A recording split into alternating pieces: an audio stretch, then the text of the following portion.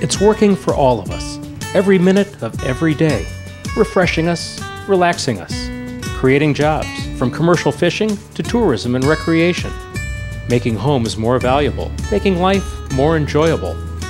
It's our Sarasota Bay, a home we share with over 1,400 species of plants and animals, and every species there, the seagrasses, the corals, the tree frogs, even the sharks, need us to help keep their home healthy, to make life better for all of us.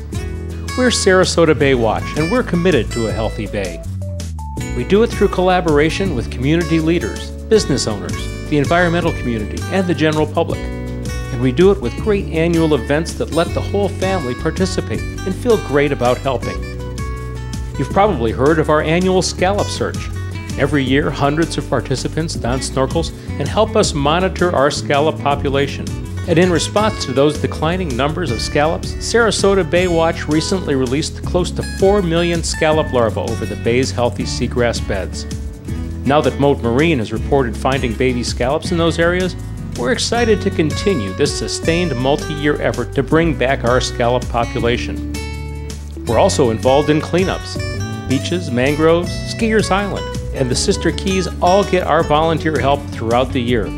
We're restoring shorelines and seagrass beds, removing monofilament and fishing tackle from bird rookeries, and developing education programs for use in local high schools. We believe a healthy bay is everyone's business. Please join us in our efforts to make the Sarasota Bay a healthy home for everyone. Visit us today at sarasotabaywatch.org.